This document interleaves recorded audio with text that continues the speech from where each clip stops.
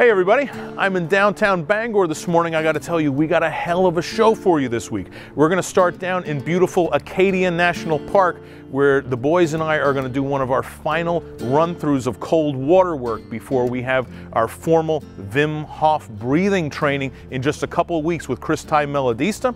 Then we're going to go to the forests of Latvia, where we're going to show you where these bad boys come from and what you can do with them for your health. And finally, we're going to go into more detail about the deep tissue body work we've been showing you when we work with really top-level MMA fighters in Europe. So don't miss a minute of it. Buckle up your seatbelts, because I am Dan Sykes and this is Emergency Fish Party. Emergency Fish Party. Very normal. We walk. This is gonna be cool.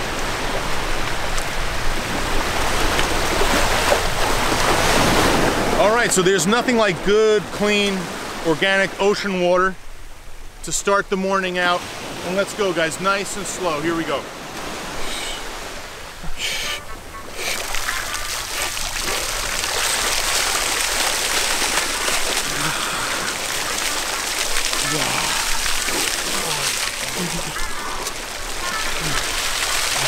How you feeling?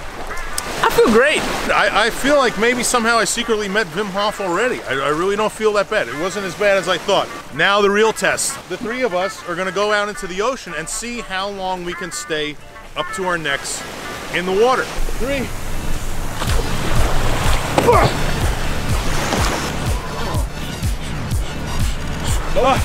I'm out.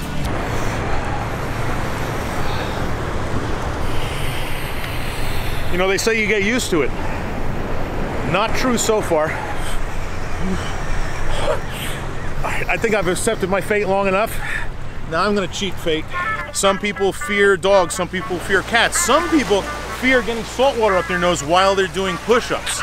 And we're gonna confront this fear of salt water going up your nose while doing push-ups right here at Sand Beach, starring the illustrious Dan and Graham.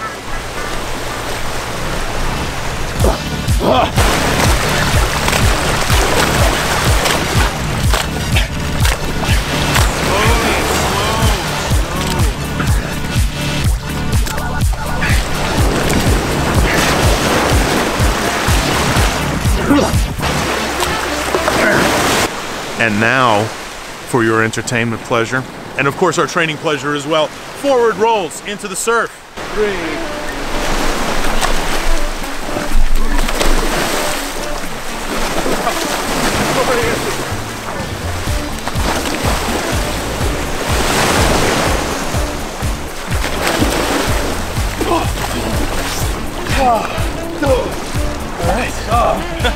You got forward roll back now. Yeah, back now. Let's forward roll back. Yeah, forward roll back. I just nailed my shoulder. I didn't forward roll. I dropped flat on the rock. Not recommended. I could have been a contender. Oh, then I went to Sand Beach. Many types of pain in this world. I just discovered a new one. And now at last, it is time to tell you all what these bad boys are all about. Who can guess what this is? It's absolutely hard, it's brittle, it's like cork that's 100 years old. It is like that, and yet, this is a mushroom, believe it or not. These mushrooms grow on birch trees. They're used extensively in Russia and throughout Eastern Europe, but they even grow right here in the great state of Maine. And the guys on the team drink tea made out of chaga all the time. We do it to relax our muscles before training or deep tissue body work. Chaga is also known to reduce inflammation and stimulate the immune system. Now, you shouldn't drink chaga on a regular basis if you're on blood thinners or diabetes medicine, but if you're in general good health, chaga has no side effects. It tastes a lot more like tea than any kind of mushroom flavor, and it's great for you in so many ways. Let's head back last summer when we were visiting producer Martin Kissis at his country home, and we found this very chaga deep in the forests of Insiems, Latvia. chaga actually grows because a tree has a deficiency and needs structure. And so the chaga actually helps the tree live, and the tree helps the chaga. They help each other. Now, chaga is grown in only 1 in 10,000 white birch trees. Maybe, if we're lucky, we will find them. So we want to find that one up there, live white birch. There would have chaga. There's more. So maybe up the hill we find white birch trees. So we go like for this quest. So we find here. the tree first, and then see if we can see a big growth on the tree, big black growth.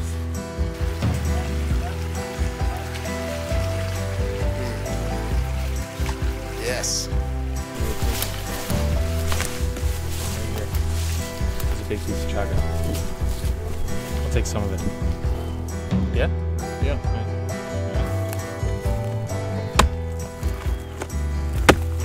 Watch out. That's good. Oh wow, nice piece. Beautiful piece of chaga. It's beautiful. So there's a lot of black on this, A lot of black. as opposed to the red. Yeah. And the black is where the concentration of the nutrients comes from. The red is good too. Wow, it's great. So we will, we can either dry this or roast it. This is a lot of chaga. This is a lot of chaga for tea uses. So this is good stuff. So there's two kinds of ways you can brew chaga. One is when you've got it like we just broke it up by hand, and that you really have to cook it. You dump it into a saucepan. I don't have too much chaga here, but we'll get some water going. And then we will put this on the stove on a hot flame. But the more conventional way is to put your chunks in a coffee grinder and have it be sort of like this consistency, sort of like coffee grounds.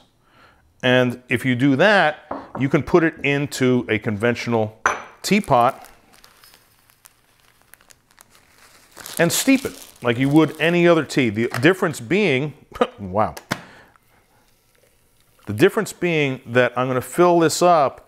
Normal tea would be ready in about 5 minutes. Chaga, you really want to wait more like 20 minutes at least. Chaga is kind of expensive in most places, but the cool thing is if you put enough to make a pot of tea, you let this steep for about 20 minutes, you use this all up. You can add water to it even because it's going to be kind of strong. And you can use this same ground chaga for 2, 3, sometimes even 4 pots of chaga before you have to replace it. So even though it's expensive to buy even in bulk, you can really brew it multiple times in both forms. And that's all there is to it.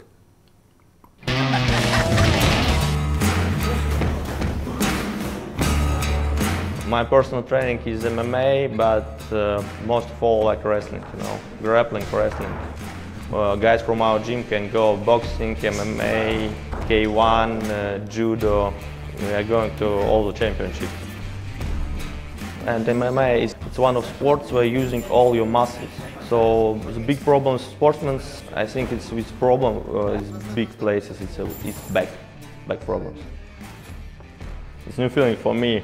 A lot of years of working. I was in different massages with doctors, so with others. It's new way for me, you know. It's quite tough. You know. So I have places where I have problems, you know.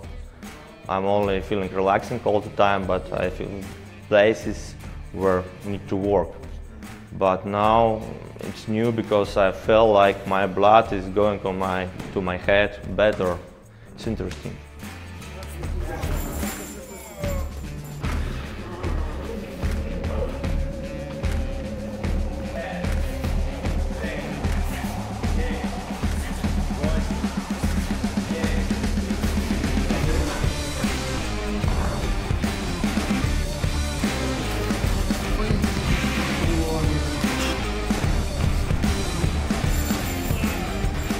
And that's going to do it, everybody. Another great episode for you. Thanks again to our friends at Sparta MMA School in Riga, Latvia. We had a great time training with them. we're going to leave you off with a little musical offering featuring our musical guest from episode 3, Mr. Owen Conforte. This is a scene from my feature film Colossus, where Owen and the band perform live on the streets of St. Petersburg, Russia.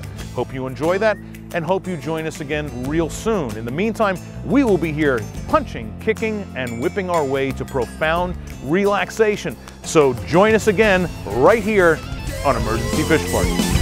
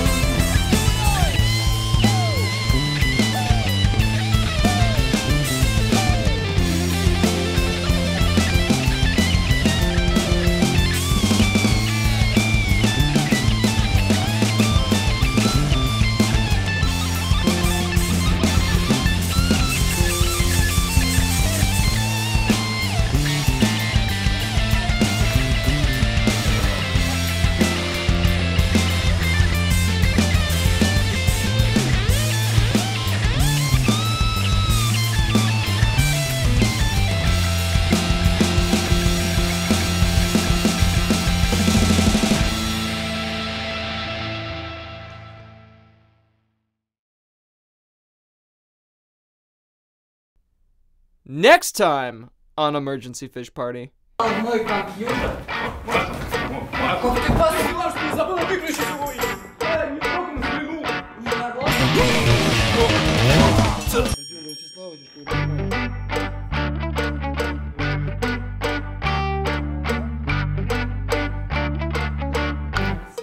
Мужики любят конкретику.